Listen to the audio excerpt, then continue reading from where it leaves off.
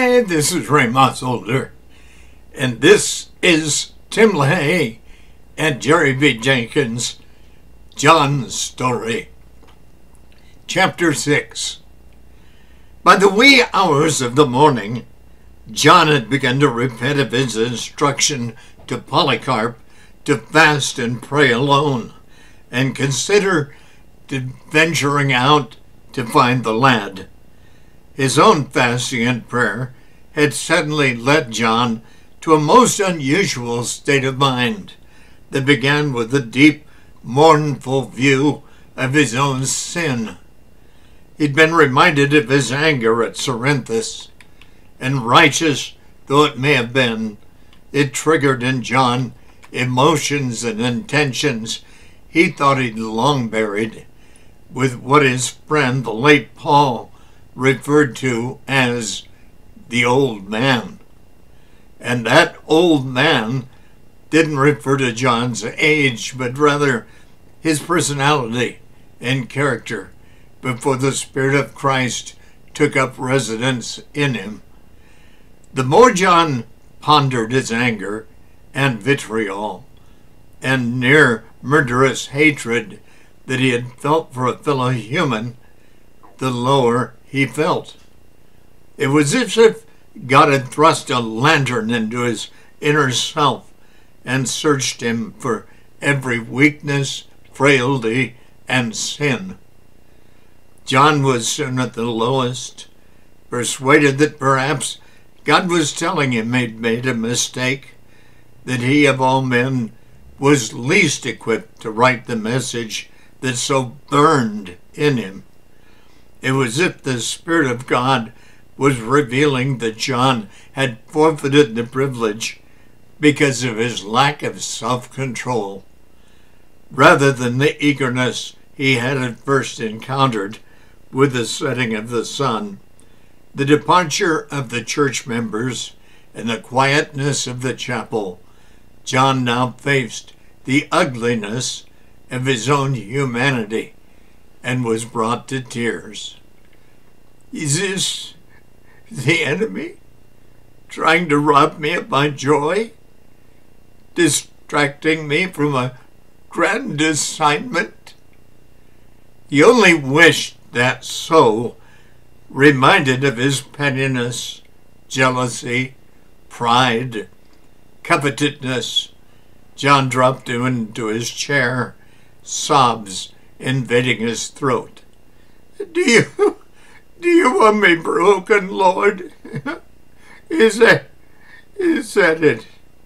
For I see myself as an intruder in your kingdom, an interloper, a foreigner.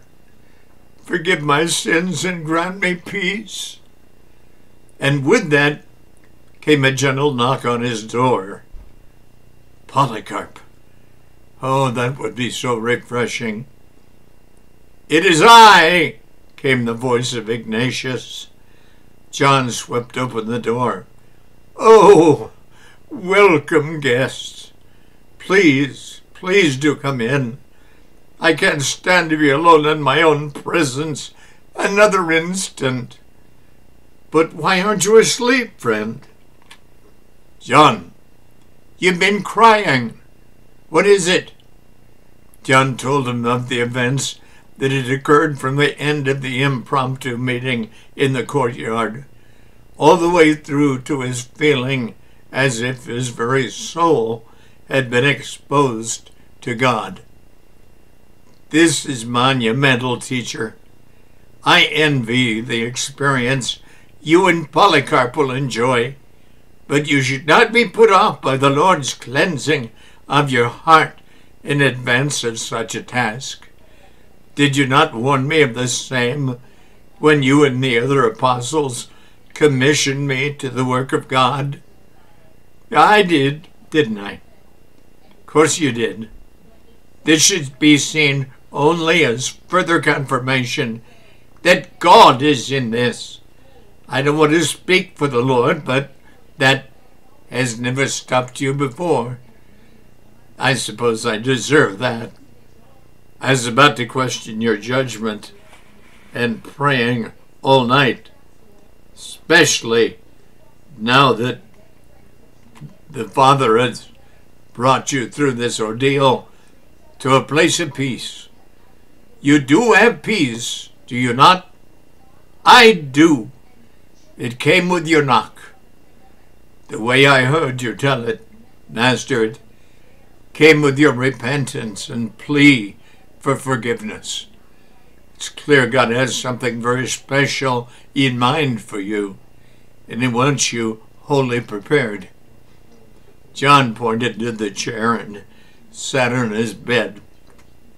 When Ignatius sat, John said, "If you're not too exhausted, perhaps you should invite Polycarp to join us.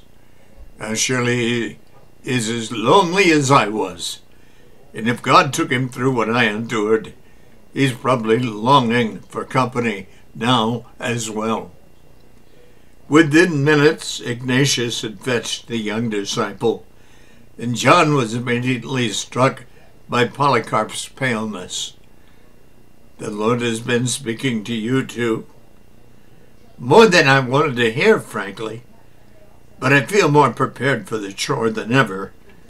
Before I was merely eager to get started for my own selfish purposes. Now I believe He has corrected my thinking, put me on the right path." Ignatius appeared to have been thoughtfully taking all of this in. "Allow me to posit an opinion then. I propose that you end your fast. Continue in prayer, but don't run from sleep. Perhaps I'm speaking in the flesh, but it seems to me God was after your heart's attitude, and you are willing to spend the night hungry on your knees. That He has worked in both your souls should tell you that He's brought you to the place where He wants you." Polycarp smiled. "That falls comfortably on my ears, Rabbi. But am I being selfish again?" John said, "Let us not be too introspective. Let us accept our brother's wise counsel as from the Lord.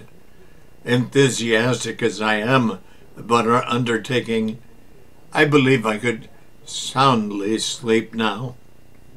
"I know I could," Polycarp said, "and I need to." "Good night, gentlemen," Ignatius said as he walked out the door. John awakened at first light, with such a sense of anticipation that he barely remembered sleeping, and was certain he hadn't dreamed. He felt more refreshed than he'd been in a long time, but he was hungry. The plate on the floor outside his door was a godsend. As he ate it, he wished he had a quill and papyrus. It's not that he would have attempted to record this account on his own, but already it seemed God was pouring into him the thoughts and very words he wanted to communicate. As John put out his empty plate, Ignatius accosted him. "Polycarp is back from the markets. Are we about ready to commence?" "We? You and Polycarp, I mean." "Yes, inasmuch as I know you want to be involved, Ignatius. Have we not agreed that someone we all know and love, you, in fact, must take over our duties here until the time you set sail? In fact, do you not find it providential that the Lord sent me here for what I thought was mere filling in so you could get some rest, but had no doubt ordained this very work before even putting the thought in my head to come?" "I do indeed. We serve a good God," John said, his eyes shining. Polycarp rushed in, laden with supplies. "What?" he said. his gaze alternating between the two men. He smiled at Ignatius. "I do not know what your business is here, sir, but if you kindly move on, we have important duties." "Let me help you," Ignatius said. And when Polycarp hesitated, Ignatius added, "Help you arrange everything. Then I'll be on my way." Ignatius and Polycarp spread the papyrus on the desk, filled the inkwell, and arranged the quills. "I will need to be able to move, to walk, to see out the window," John said. So they cleared a path for him in the tiny chamber. Polycarp situated the chair to give himself plenty of room to work while staying out of John's way. Once everything was set, the three looked at one another awkwardly. Ignatius broke the silence. "I have a meeting with the deacons and deaconesses in a few moments. Lord's Day preparations. But first, may I make a request? You both have to know how difficult it is for me to remain on the periphery of this great effort. You must promise that at the end of the day, after I've been faithful in filling in for you both here, the best I know how, that you and Polycarp will tell me all you can remember. Will you do that?" "With John's permission," Polycarp said. "Of course," John said. "I covet your evaluation of each day's work. My friend, feel free to pore over the manuscript with Polycarp." "Thank you, John. Thank you from my heart. And now, dear brethren, I believe the Lord would have me pray for you." Ignatius had John sit in the chair, and Polycarp kneel beside him. He placed his hands atop their heads and lifted his eyes to heaven. "Our great God and Father of our Lord and Savior, Jesus Christ, hallowed be your name. I beseech you for this day, on behalf of these two, my friend and my mentor, believing that you've called them and set them apart for an enterprise sacred and holy. You confirmed within both their hearts that this mission is of you, and you brought them through valleys of purging to make of them pure vessels for your use. I pray you would quicken John and fill him with your spirit, flooding his heart and mind and soul with what you have him record. And I pray that the result of this divine work will settle any question of the deity of your Son, refuting heresies that blaspheme the truth of his identity. We offer our thanks for the privilege of having a part in this, and may we never be the same because of it. I pray in the holy and matchless name of your dear Son, Jesus the Christ. Amen. And that's it. That's chapter 6. This is a great book. It's totally unlike anything that I'm aware of that Tim LaHaye and Jerry B. Jenkins wrote together, but you're getting this sense, and we'll move into it now, how the book of John was written. See you soon.